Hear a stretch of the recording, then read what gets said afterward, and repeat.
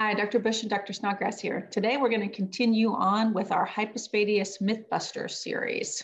And as she pulls up our presentation, I'll tell you, if you haven't watched before, that this is where we take a series of topics, of statements that families are frequently told in their consultations with pediatric urologists about hypospadias, and we look at those to see if they're true or not. So here's the Hypospadias Specialty Center that's in Dallas, Texas. And all we do is care for anywhere from babies up to all adult ages. Men who have hypospadias. So today our topic is this, that parents are frequently told that distal repairs are successful 95% of the time. And it's exactly this phrase that parents tell us, well, the doctor said this is successful 95, never any other figure besides that. So we really wanted to hone in on the data to say, is this true or not? So this comes really from the very, very beginning. As soon as a newborn baby is born, either the doctor in the nursery or sometimes even the nurse that's there says, you know, something's not right down there, but don't worry, it's a minor problem that your son has. And then you leave the hospital and your pediatrician does his or her initial exam and examines the penis and then tells you, don't worry about this, it's not a bad case. And I know a pediatric urologist who's great and they'll just take care of this for you. And then you go see the pediatric urologist and that person also typically says, oh, don't worry about it, it's a minor issue and surgery is successful 95% of the time. So you probably have this in mind, right? Whether you want your boy circumcised or uncircumcised, when your son was born, you had an expectation for what you thought things should look like down there. And at least, you know, our impression is that when the newborn doctor and the pediatrician and the pediatric urologist say, oh, don't worry about it, it's going to be fine, that you think your son is going to end up looking like that. And some do, but some don't. And especially for those families whose son has suffered complications like this whole idea that, wait, you said 95% success. And while you realize that doesn't mean 100% success, the number seems so small that you can't imagine that it's going to be your son that has a problem. And yet these are, you've read on the internet about various problems, and that's what they look like in real life when they happen. They can and they do happen. And even if everything looks, you know, okay in terms of their urinary channel, some boys can end up like this where things don't look good otherwise in terms of their skin or how the glands is configured. So, you know, there's issues that can happen both from a urinary channel complication standpoint and from an aesthetic standpoint, all of which we think are very important. Yes, because you want your child to have a normal penis, and the goal of surgery is to make a normal penis. So even if the urinary channel turns out okay, as it is in this boy right here, the appearance of the penis is not normal.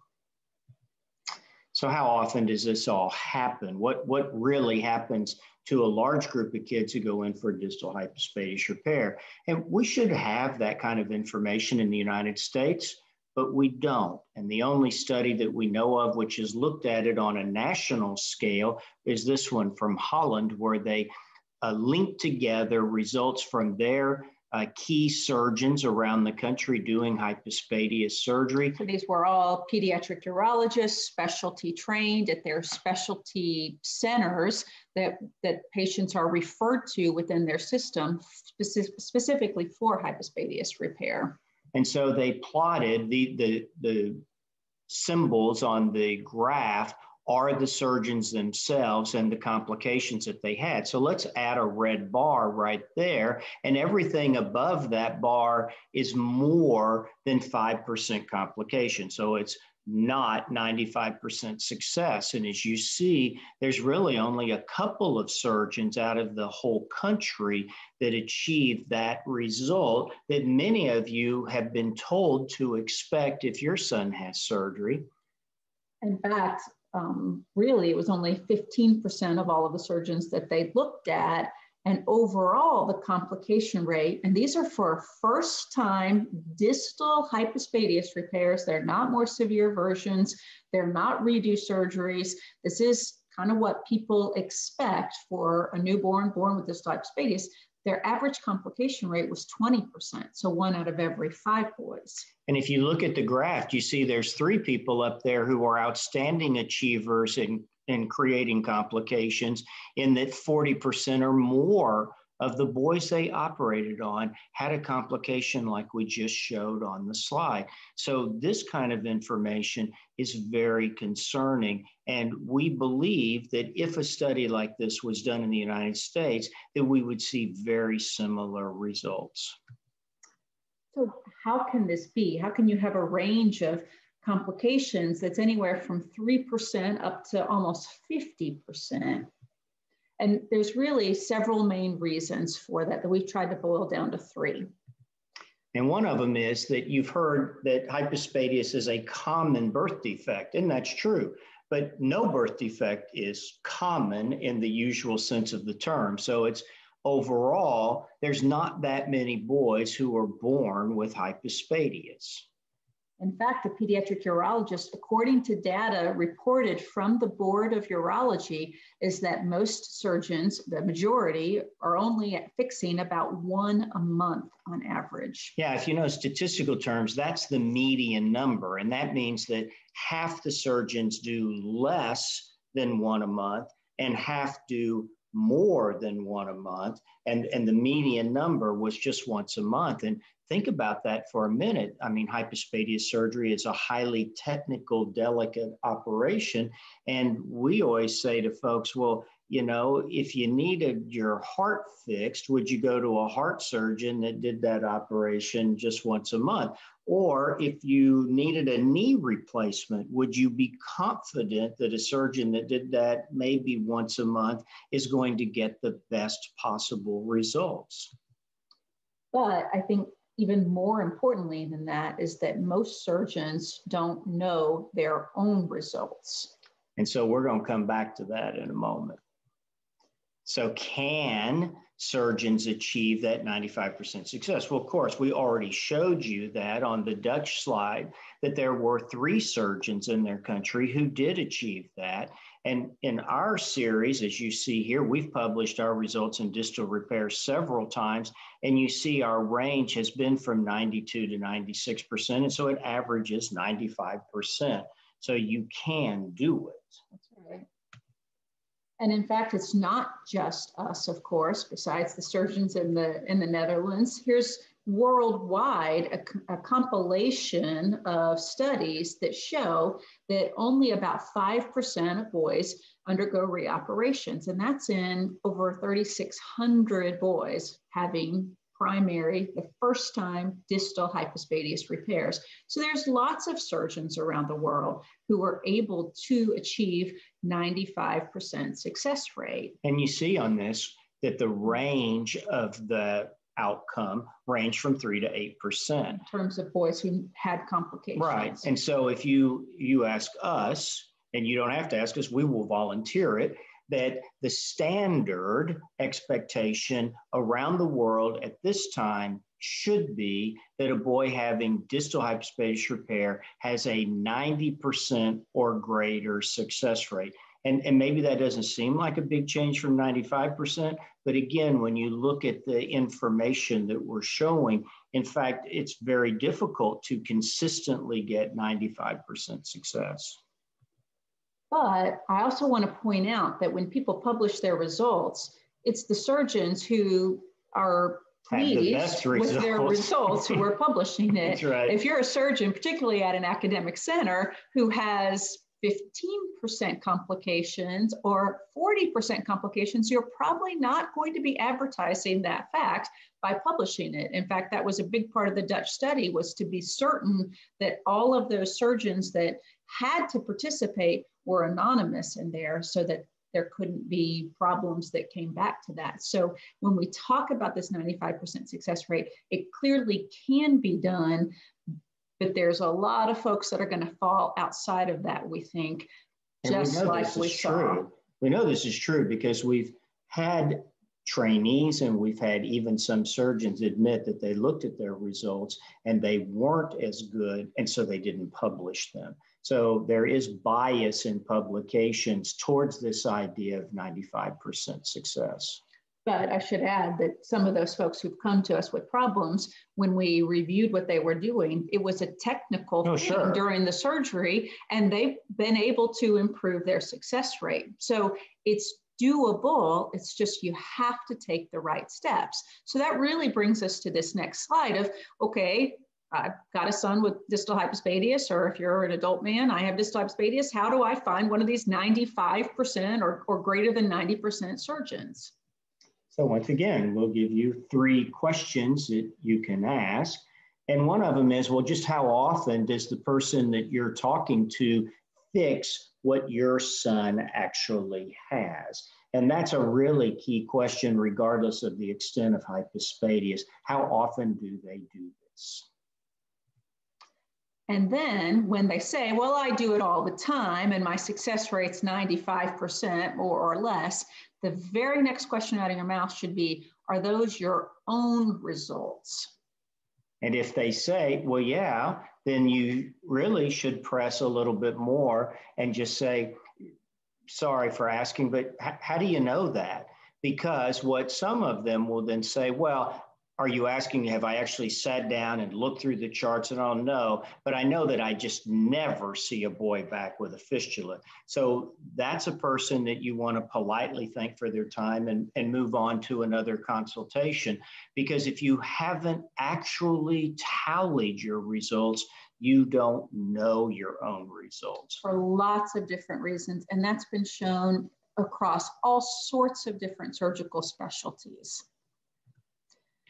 And I think that it's really surprising for many people. I know that, you know, when I went into medicine and started talking about this, all of my family was shocked that surgeons have no idea what their results are. And they work every day. The vast majority of surgeons, for the vast majority of the types of surgeries that people do, truly have never tallied their results for most things. So what they know is what other people report. And so they know that we report it, and they think to themselves, well, I'm as good as they are, and therefore my results are probably the same. And that's where these numbers then come from.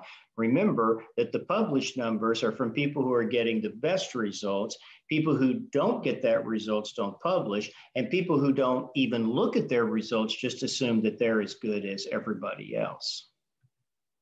And I think maybe even worse than that is that there are 0 accepted standards. So when you look at open heart surgery, it was such an issue that death rates would range from very low at some places to very high at other places, that their society made national standards that they had to report their mortality rates. And man, did we see improvement in outcomes after that happened, because the centers that weren't doing so hot, now it was public information. So they got better or they stopped doing them. And the same thing's been true with transplant surgery too. So in our view, this should be something that's part of the standard review from the Board of Urology or from specialty societies or something, that surgeons who do hypospadias surgery for distal repairs should show that they achieve results with success over 90% of the time. But again, we're just telling you that that does not exist. And therefore,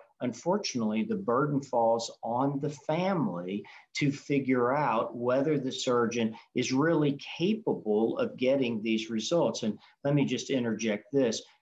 Oftentimes, many people go in and see the surgeon and they think, oh, he's just the nicest guy.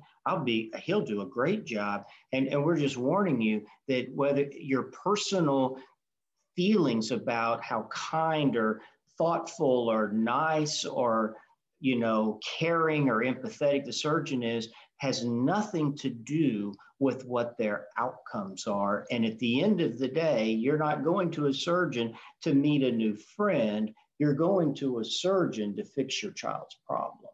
So hopefully, I mean, we've really worked. I worked with the surgeons in the Netherlands to standardize what their outcomes are. What is a successful surgery? What is not a successful surgery? We're not there yet in the United States. We have seen it work in other countries. We think it's fully possible, and hopefully that's something that's on the horizon, but just know for right now, we're not quite there yet. And this is important because if you're a surgeon who doesn't know their results, but you think that you're in that 95% success rate, then, and you're doing things a little bit differently, and somebody even says to you, that's not the way I was shown to do it, there's no incentive to change because you think, well, what I do is fine. So you have to know your own results to know if you need to change. And we've been told by countless surgeons who have heard us say this, okay, I finally went back and I looked at my numbers and oh my gosh, were you right? I had no idea that I had complications like that. But because of that, now I'm doing better. So another thing that is so important and really so simple is just show me. If you go to a reconstructive surgeon, they should be able to show you boys that look like your son before and boys that, you know, look like what they fix afterwards. And hopefully it's something that looks normal. I mean, come on, as moms, we love the before and after pictures, whether it's like from home improvement stuff or plastic surgery, all sorts of things.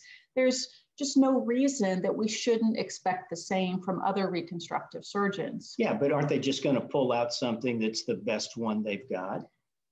If you don't like that, then probably that's not the surgeon that you want to go to. I mean, we've seen countless surgeons who whip those stitches through the skin that leave that ruffly looking collar around there. And I wouldn't be happy if that were my child with those results. And so if that's what you see, that surgeon may think that's perfectly fine. And for some people that may be perfectly fine. Probably not. But you can probably find somebody who will take a little bit different care and time to close the skin a little bit differently. So a picture is really worth 1,000 words in that regard. So don't hesitate to ask your pediatric urologist to see some before and after pictures. And if the response is, well, you know, I don't have any of those, well, then again, that's a good reason for you to just keep looking. And you can help make things improve because by asking these sorts of questions, what are your own results? What do your pictures look like? It really is hopefully going to raise the bar for surgeons all over so that boys don't get hurt. So we started this out by saying many parents are told that distal repairs are successful 95% of the time. Is this a myth or is it true? Well, actually, we showed that it is true for the minority of surgeons that are out there. So but that's important. Before we finish, that's important because those of you who have a boy with distal hypospadias, many of you really, really lose sleep over this decision. So an important thing to emphasize is that yes, there are many surgeons who can get those good results, but not every surgeon does. And so unfortunately, the burden of proof is really on you to seek them out. And so when it comes to do most surgeons have 95% success, we're going to actually say that is a myth, that we're going to bust that. So hopefully this has been enlightening. We've got a true false, I think our first one in our series that is both. But we're glad that you joined us today. And if you have any questions, you can always reach out to us at info@hypospadias.com. Thanks so much.